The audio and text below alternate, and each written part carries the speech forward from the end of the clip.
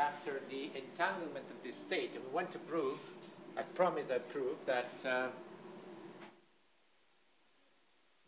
criterion generally, whose violation is generally only sufficient for entanglement, is also necessary in the case of two-mode Gaussian states. This would extend also to M versus N mode Gaussian states, actually. So we have, we have all the ingredients somewhere on the blackboard. One is the uncertainty principle, which take actually this form in terms of invariance. This is the complete expression in terms of invariance. It's, so the determinant of sigma, it may be proven, must be greater or equal to 1 than 1. Sigma must be positive, because these conditions, being only quadratic in the symplectic eigenvalues, can never express strict positivity. I mean, they can't distinguish between positive or completely negative sigma. So this must be added up. But it's not a great concern, as we will see. And then there's this condition, which is less trivial, where not only the determinant enters, but also this other quantity, which is expressed in terms of the submatrices of sigma that way. Sigma, I remind you, is the two-mode density matrix. And it also happens to be an invariant. Now, yeah, so then also we have we proved a lemma that is, well, we haven't quite proven it, but we have stated it, that says that if the determinant of sigma AB is greater than 0, then certainly the state is, the Gaussian state is separable. Okay, now I want to collect all of these, but first, in order to I have to translate the expression of the partial transposition, which is which we've given there in the Hilbert space level, in phase space. And there, the way I'm going to do it is I'm going to use that part of the whiteboard. That's why not, because I don't need this any longer. That's the more quantum optical part. And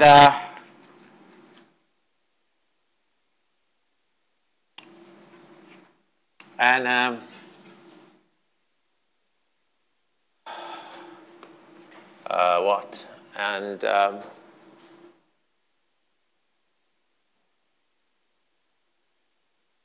yes, so partial transposition in, say, phase space. What is it? How does it act on these covariance matrices? So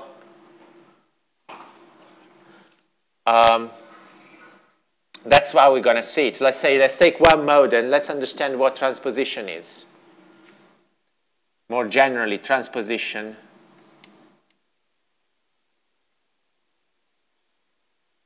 By the way, it doesn't matter which subsystem one transposes to check this positivity, and it doesn't matter which basis one takes. The reason is changing the basis that you're transposing with just corresponds to a unitary operation that doesn't affect positivity.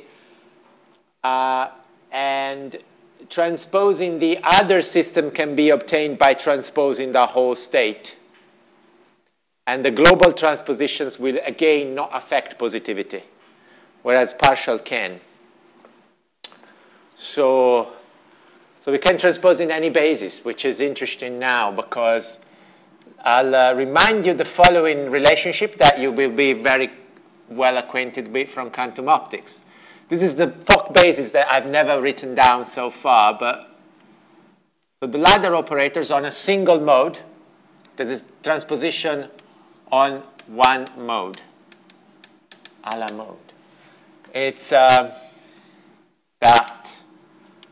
this is square root of n minus 1. This comes from solving the simple single one-dimensional harmonic oscillator. Eh? So, and these are the ladder operators on which, you know. The only thing I care about in this story, This would have been useful earlier when we determined certain properties of some states. But the reason why I care about this now is that these coefficients are entirely real. So I can express A and A dagger as, on the Fock basis, as some real operators, okay? Which has a bearing on this, because now,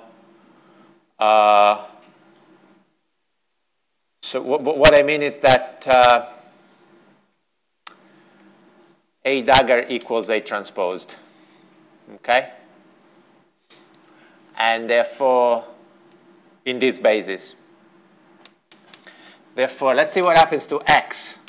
X is A plus A dagger over square root of 2. So x transposed equals A plus A dagger over square root of 2. That is x. But P equals A minus A dagger over I square root of 2, which means that P transposed equals minus P. Yeah, because A becomes A dagger becomes A, and I is left. So I'm not Hermitian conjugating, but I am just transposing. So I pick up a minus sign. Yeah? So on a two-mode system, so transposition is the linear operation that sends x into x and p into minus p, which means on a two-mode systems, so partial transposition on two modes is represented by this matrix, which I'm going to call T, which is simply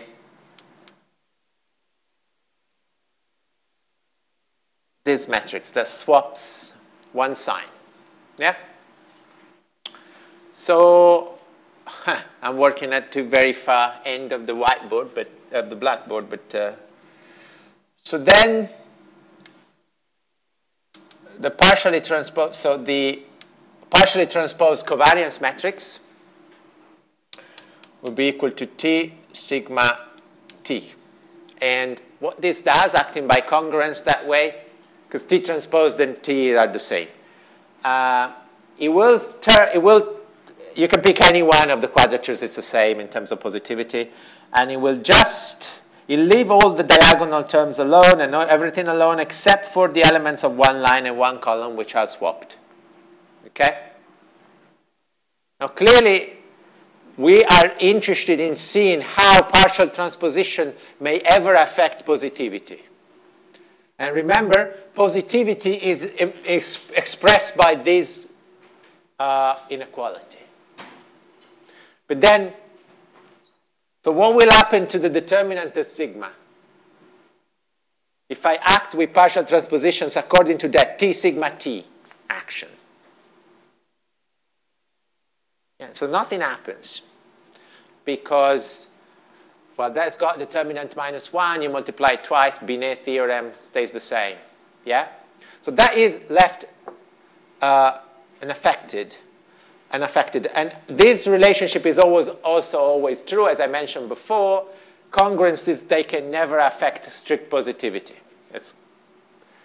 Congruence with anything that is not degenerate. So that's Sylvester inertia law. That's how they call it. So this one is always true again. So sigma tilde will still be strictly greater than 0. So the only relationship which might detect a violation of positivity is this one. And we can just focus on this one then, because delta will change. And what happens to delta is that the sigma A, again, will not change. Sigma B will not change. But this sigma will be... So in that action, you will multiply by the identity by sigma Z, the off-diagonal block. And that will pick up a minus sign there. Therefore, there'll be a minus sign there. So So then, delta tilde will still be, will change, will be equal to delta sigma A plus determinant of sigma B minus 2 determinant of sigma AB, which is, by the way, equal to the old delta, well, the non-partially transposed delta, so these are the partially transposed versions, minus 4 determinant of sigma AB. Okay? And I think now we have all the ingredients. We need to check. So PPT is if and only if for a Gaussian state, that's sigma minus, no, actually, well, at the level of second moments. So for a Gaussian state is if and only if, yeah.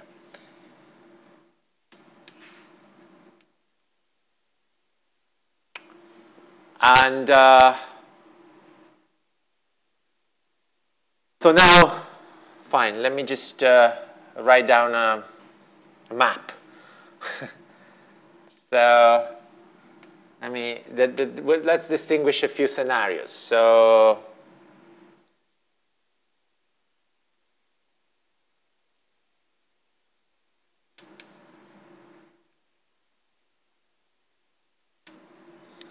I want a table where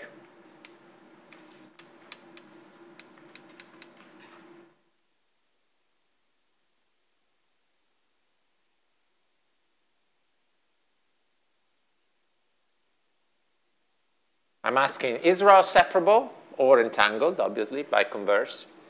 What's the sign of this and what's the sign of that? Now, let's consider all the possibilities then. So, yeah.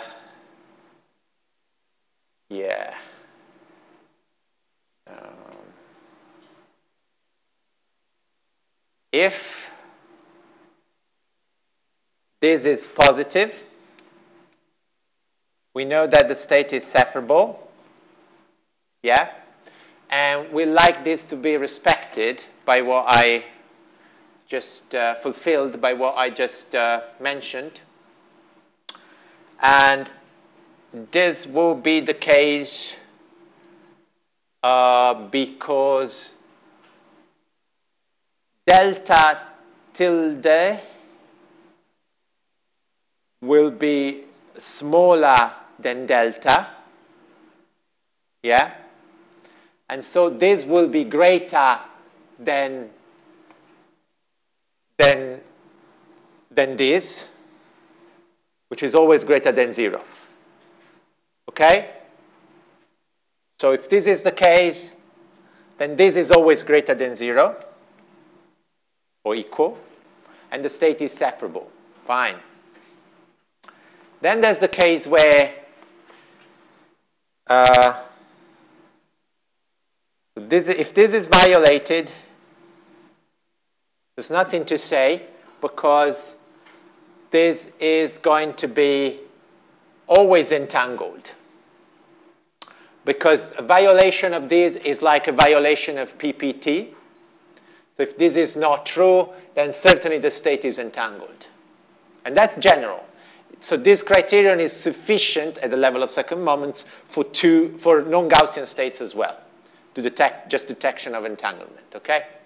So then there, as we want that to be the case. And obviously, it will also be true that this is smaller than 0.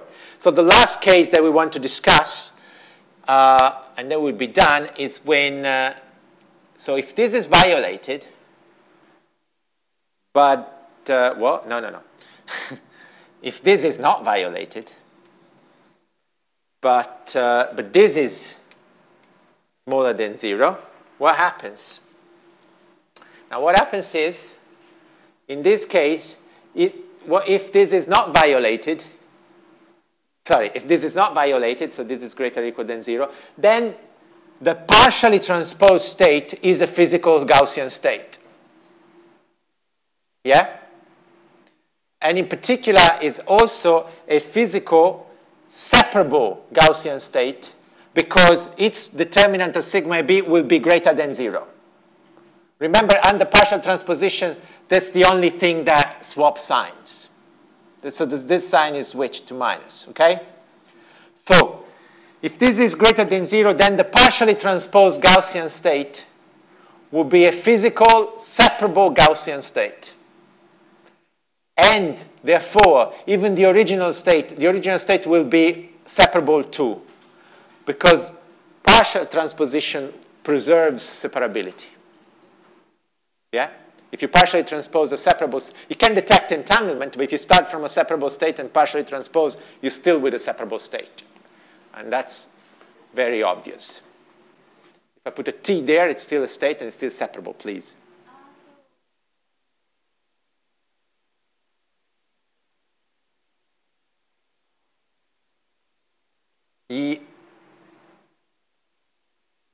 No, because the one that correlates is this one. Yeah, not this line, as you see, okay? We want to correlate with this check or non-check, yeah? So the general criterion, therefore, is just that this is satisfied. There's a very nice alternative proof, well, a much more elegant alternative proof that is pretty recent of this statement that is done with sure complements. But it requires a bit more of a matrix analysis, a bit of a machinery that it's a bit unwieldy in a kind of tight lecture. So this is easier to express. I mean, it's easier to introduce. You don't need that much preliminaries. So slightly less elegant, but it's so you know, using this symplectic invariance, you can then show that this is the case, and so therefore we've proven that PPT is necessarily sufficient for two-mode Gaussian state. Let me give an example then of this and see. I mean, then we could go on and I could define the logarithmic negativity. This is I left it in the note. Where's my, oh yeah. But I don't want to do it now because it's, maybe I can just mention something else which is a bit more along the lines of quantum technologies as these lectures should be. I tried to give like a full account as much as I could. Right, so, but first, before we move on, let me give an example of how to check this entanglement. And, yeah. So, describing noise and noisy processes and with these Gaussian systems, this is also a formalism of Gaussian CP maps. It's incredibly efficient, and these are very important types of noise because they also, so bilinear means that you can reproduce all interactions with an environment that is coupled linearly to the system, which is often the case in the Bohr-Markov approximation when you have weak coupling and you're perturbing the interaction with any environment. So in open systems, that's a very widely applied formal situation. And then you can use Gaussian states only as probes of the dynamics. But then you can use this formalism to build up the whatever master equation. But then you can apply the master equation to any state. That's a really good strategy to describe these open dynamics. Anyway, noise is very easy to represent. I won't have the time to do it though, but I'll just mention this, that let's take this state where, you know, I'll have this big N that stands for noise times a state which is iconic in, let me call it, and I'll write it down explicitly because it's good to see these things at least once.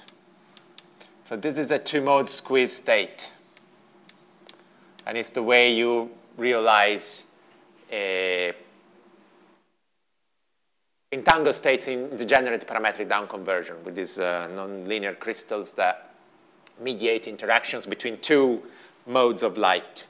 And you have those pictures with those colored rings And in certain points in these rings, you have this process that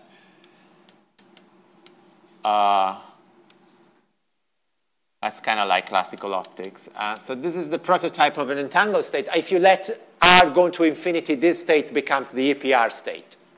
It's perfectly correlated in position and momentum, by the way. So it becomes a common eigenvalue of two commuting observables in X and P, in combined X and P. So it's what Einstein used in the EPR paper.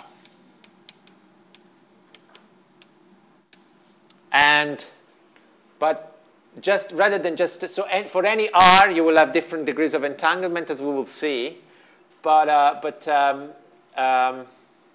the state will always be pure. If you look at this determinant, which is incredibly easy to calculate because you get cosh minus sine she's 1 times cosh minus sine she's 1. So you get like always 1. So the state is always pure, but then I add this n, which represents the noise. And it's an incredible, simple way, and it's expedient that this, when one is lecturing, essentially. It means that the state will become noise, and it's become noisy because of any process, interaction with environment, thermal noise, whatever. So I want to see, and then the question I want to ask is the state entangled or not? Okay? So what I do is, let's just apply, there are more detailed techniques which would be to use this inequality. So you could calculate the smallest symplectic eigenvalue of the partially transposed covariance matrix and check whether it's greater or lower than 1. That's a complete recipe. But at this stage, let me just use this equivalent statement. You could then calculate also the logarithmic negativity. I left it in the notes. So and try to quantify this entanglement, although that quantifier is controversial, so I don't want to get into that. But so here, determinant of sigma equals, so this is 1, and then there's n to the 4th. Yeah? And then there's our delta tilde. And delta tilde is going to be, like always, n squared times this plus that, so 2 cosh squared of R. This is called the two-mode squeezing parameter, this I. And then plus, this comes with a minus, but then I have another minus, so plus.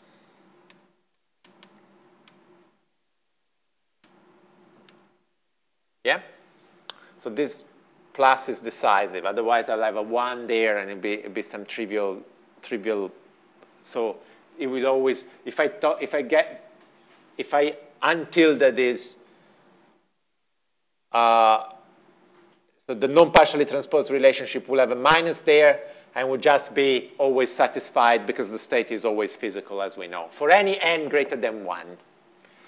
So that's a constraint. That's what the relationship will tell us, that this has to be the case for the state to be physical, whereas R can be anything, real.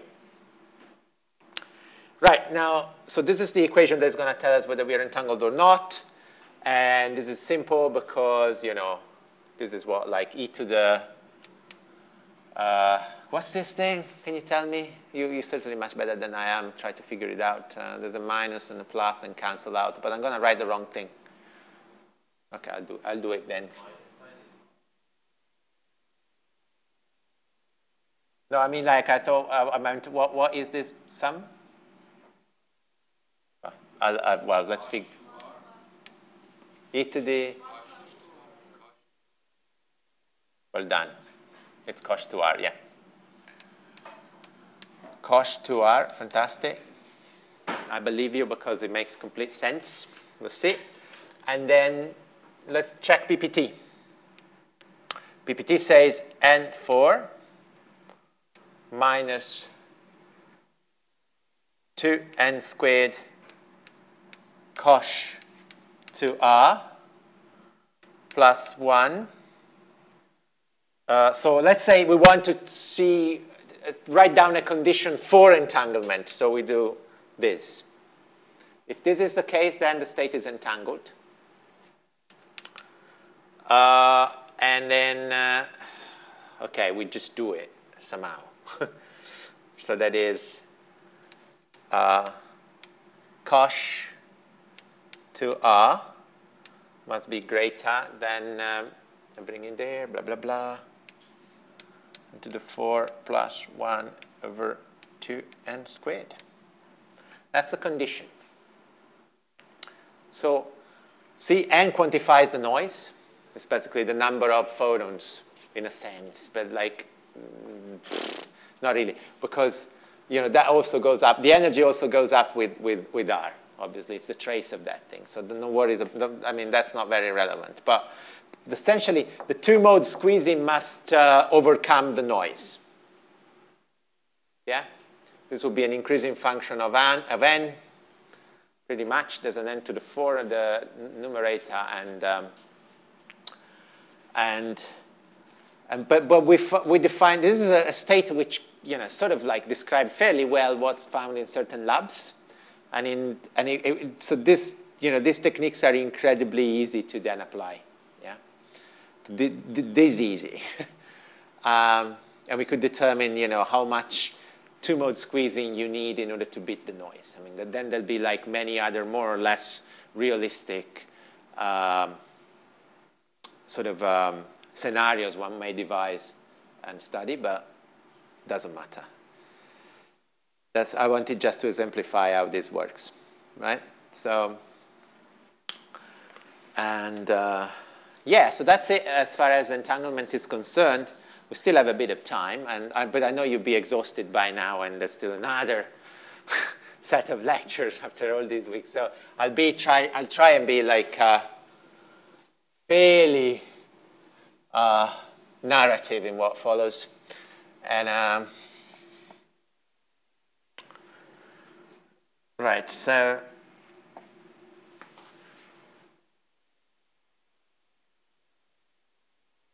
okay, we won't need any of this.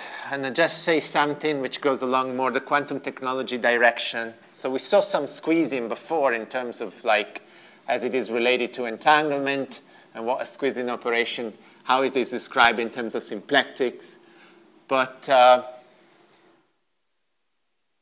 you know that one of the interests of these systems is obviously sensing, because these are continuous systems which are good for analog sensing and estimation, like measuring stuff. And if you go very, very small to the quantum level, you will need, in the end, quantum estimation to measure stuff. Or it'd be advantageous to use it. And anyway, that is the fundamental limit to any estimation you can get, because it's the most fundamental theory of nature we have. So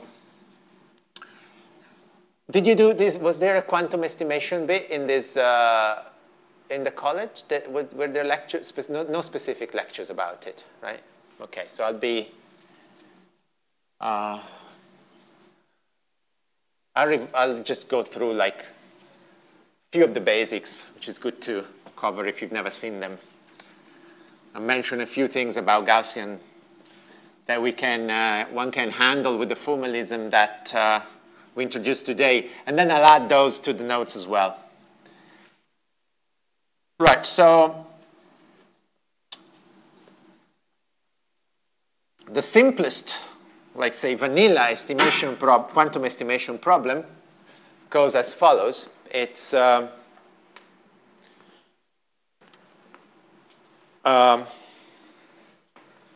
well, actually, let's start from classical estimation, let's say.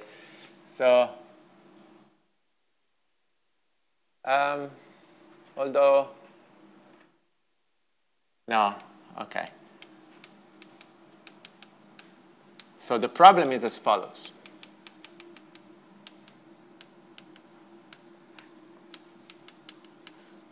Quantum Fisher information. Now, okay, say you have a process that is any general quantum process, could be noisy, or a calibration of some unitary operation in a lab. And say for simply to fix ideas and simplify things that it depends on a certain parameter that you don't know. Okay? So we want to determine this parameter theta that characterize your operation.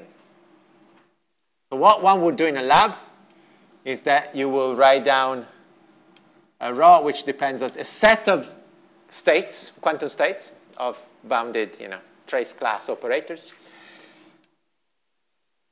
that will act on some fiducial initial probe. You set a probe, you let it go through the phi theta operation, and so we define a set of states, okay? Then the only thing you can do in quantum mechanics is applying a POVM, measuring, yeah? And by which I mean some process such that this is the most general possible setting. So these are the effects of the POVM, yeah?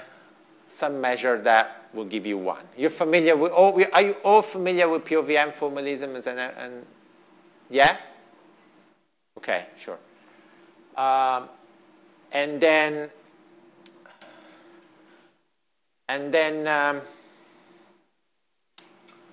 okay, and mu is the outcome of the measurement, right? And then you can sample this distribution. Once you fix, oh, by the way, when you have a quantum system, once you fix your measurement apparatus and you stuck with that, the system becomes a classical system in the sense that it will put out a classical probability distribution, okay? So you'll have a probability distribution then, which is given as, so you have a probability of mu conditional on the parameter theta that you want to find, which you can sample by doing the quantum measurement in a lab. Could be, again, homodyne detection or something that we mentioned before, or anything else. And this would be rho theta times, of course, okay?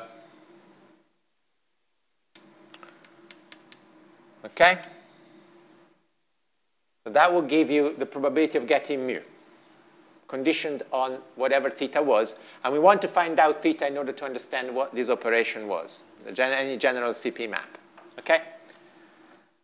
But we don't need to care about these details because we just have a set. The formal problem is can be defined by deciding that you have a set of states that do that. Now, once this becomes a classical system, you can let me just see how I write this thing. Okay.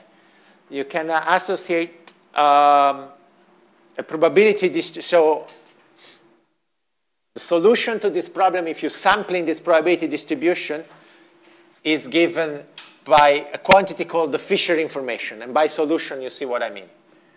I mean, the Fisher information is something that depends, in the quantum setting, it will depend on the POVM we chose.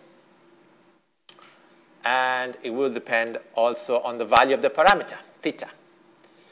And it will be given by, this is a classical estimation theory result. And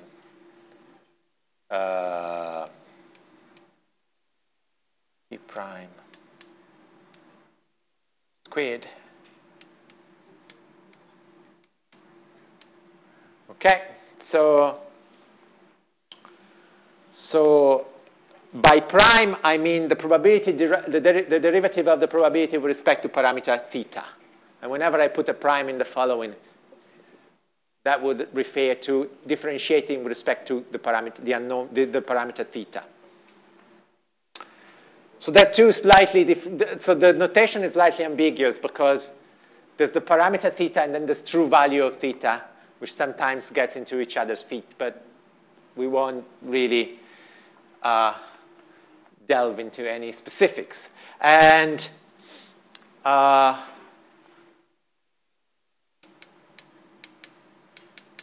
this is important. It's the solution of the problem in the sense that there is a notion called Kramer-Rao bound, which says that if you're happy to quantify your uncertainty as the standard deviation of the parameter, that is the error in the lab, this must be greater or equal than 1 over square root of, now, n now is not noise, but it's how many times you repeat your measurement, how many times you sampling. There's always this scaling, square root of n,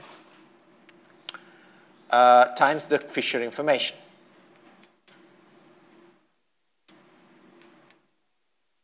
Okay, so the Kramer-Rao bound can always be saturated within the assumptions that we're going to make and under certain regularities that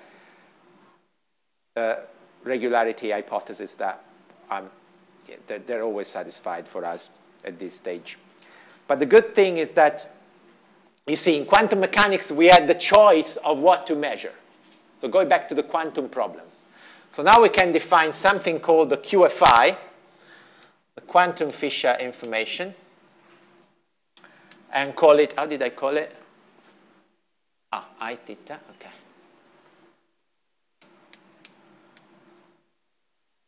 And that is the supremum of all classical Fisher information under any possible P of M.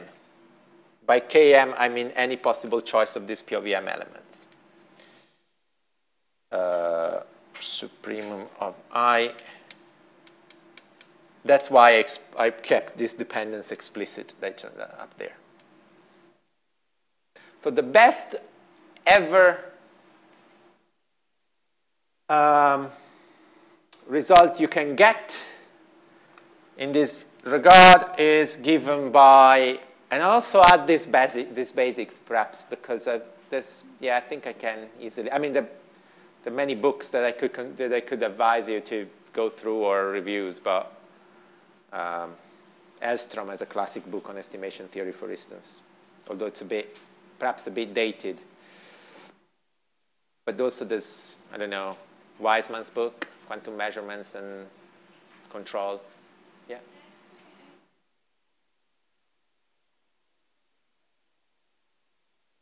Okay, so this one there? Oh, okay, so this is known. I didn't prove this.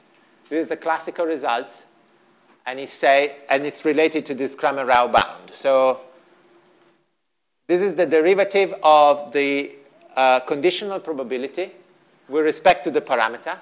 And you square it and divide by p, and this is the derivative of a logarithm, basically. That's why this turns out to be the case. Yes? Does it matter over like one system measurements, or?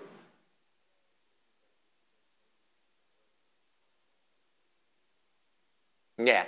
So these convergences are not, so this scaling is based on the fact that you have one system. But there are ways to think around it, in the sense that in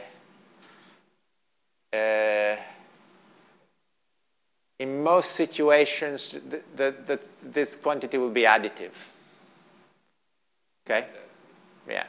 But that's true. It could be different in certain, well, it depends on what this operation is. So, but yeah. And then technically, this is just for a single Hilbert space, right? So it's a Hilbert space result. And let me just define then what the Fisher information is. I will give you a form which is slightly more, it's rho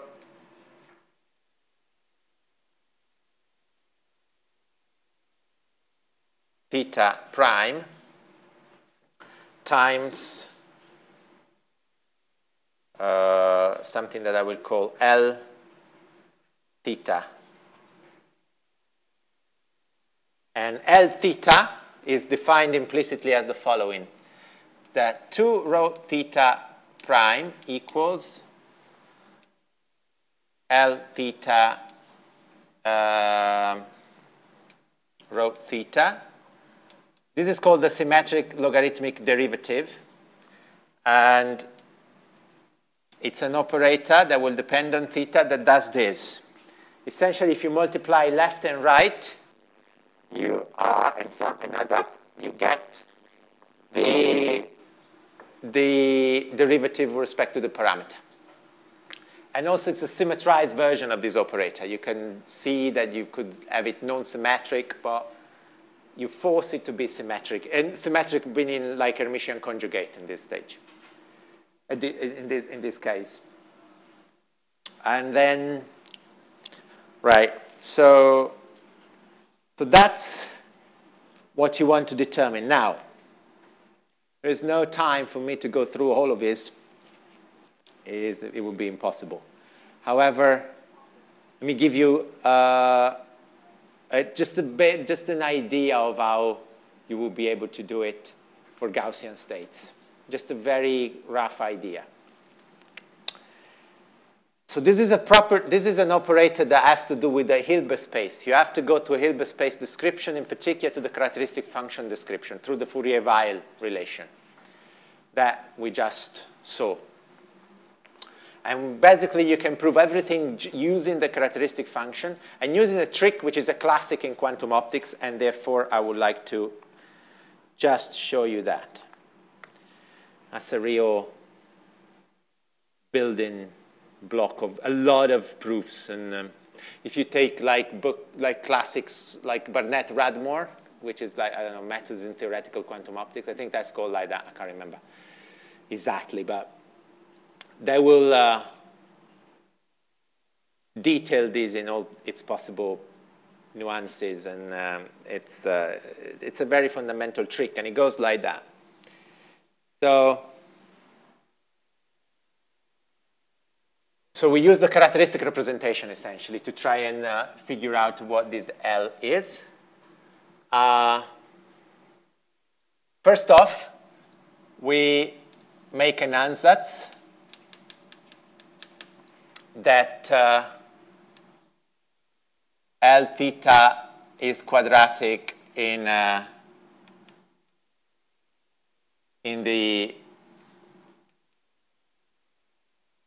the canonical operators. So I use my vector. Let me write it in components here. I don't really know why, but well, it doesn't really matter much. So it's some quadratic thing in XMPs with a linear part. We assume it because we're solving a Gaussian problem. We're just solving this under the probe. Now we go to the Gaussian version of the problem, where the probe will be a set. So where this will be a set of Gaussian states. Okay? They'll be parameterized by first moments that depend on theta and a matrix of second moments that also depends on theta. And therefore, so now I'm just going to give you a really basic rough idea of how this goes about. We use the characteristic function representation. And in particular, I say the characteristic function associated to some operator O, anything. It's given by, okay, here I'm kind of cheating with respect to what I told you before, but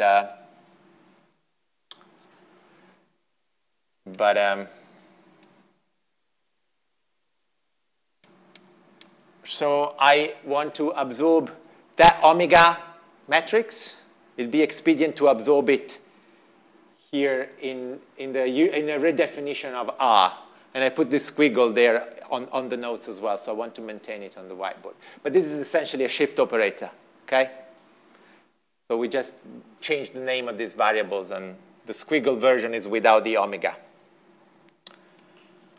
And that's, I don't know, like some operator O that emits a characteristic function description. So it's regular enough. And then, okay, it's probably easier that I do this because otherwise I'm going to get it wrong. So there's a classic trick, which is basically the Baker-Campbell-Hausdorff expansion of this algebra, which is simple because the algebra is central, as they say. So this works that, yeah. So I can write it down as this, and I'll tell you what this is in a second.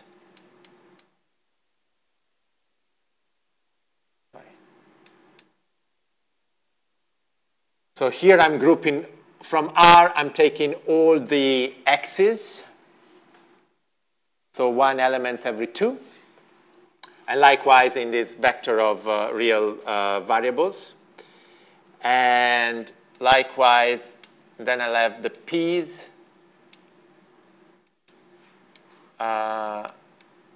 P. And then I'll have, so this is Baker-Campbell-Hausdorff. So I pick up a phase, and in order to write it,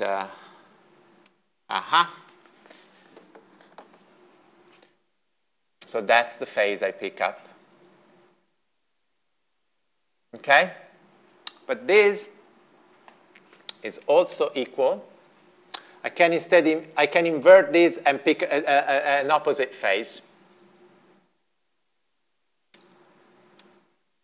So EI P dot P EI X, and then e to the minus, which is key.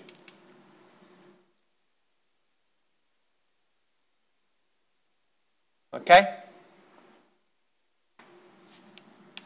So I redefine these vectors x and p as the list of x's and the list of p, and if you add them up as a direct sum, you form the old vector R. Okay?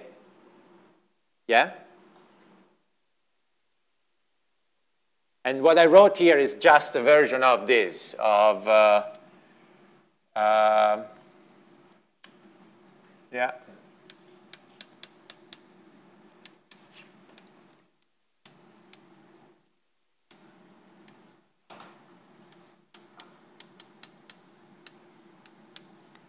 This is true because then this commutator for us, it's always a number, and it commutes with A and B. That's what it's meant when they say that the algebra is central. So the first order Baker-Campbell-Hausdorff, or consequence thereof, is the whole story. And now, what I want to play, oh yes, now there's this trick, which is if you differentiate this, both relationship, with respect to one variable, let's say I differentiate partially with respect to p tilde j, these all, I don't know, chi, then you get two expressions, I trace of e to the I, the t r, blah, blah, blah, times the operator O, which was the original operator, times pj, minus the one you pick from the phase. So in this case, it would be minus I half psi j chi, or you get the same thing with trace of e to the I r tilde t r pj o. Okay, so this is the crucial bit. pj o plus I half x j chi. So let me clarify. Okay, so this equals that means that, is that easy to see? Well, yeah, and it, well,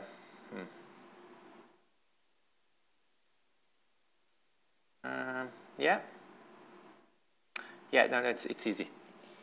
So, for instance, we get a first result, which is that essentially I can rearrange this and multiplying.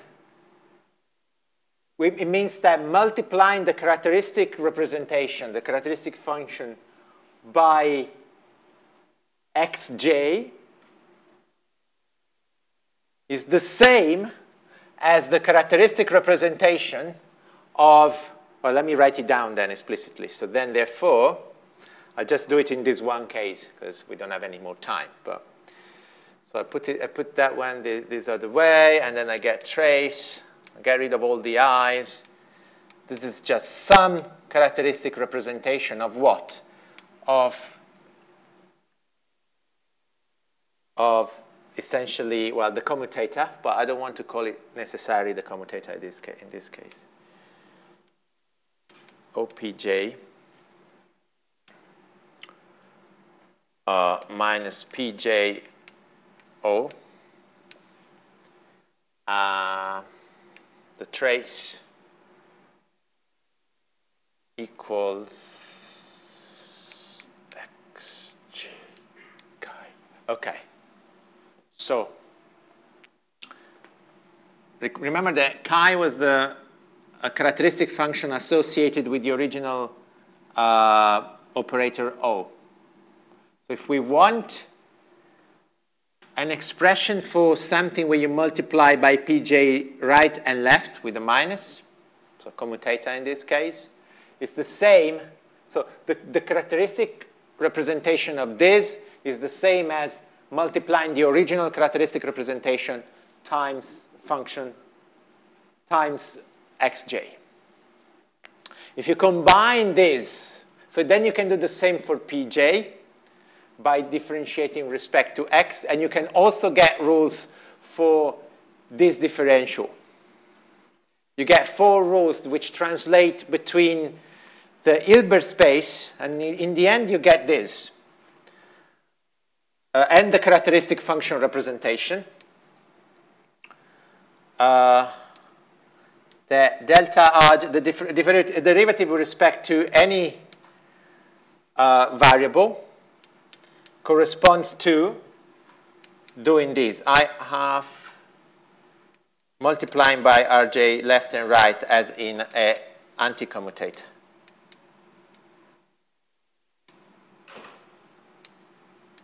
Okay? And instead, multiplying by rj is the anti-commutator that way. By combining all of this, you can reconstruct what would happen to a Gaussian Wigner function if you to a Gaussian characteristic function if you put it into this. So you express this in characteristic function form, and you will be able to map this one and obtain an equation which can be solved for certain just like quadratic matrices. In the end, you end up with a general recipe to systematically evaluate the single parameter symmetric logarithmic derivative, and hence the Fisher information for all Gaussian states. This I'm going to leave in the notes because it's too much. And there's also a simple expression for single mode Gaussian states, which is more revealing, but it will take a little bit more to go through. And I think I've taken enough of your time. So thanks for listening.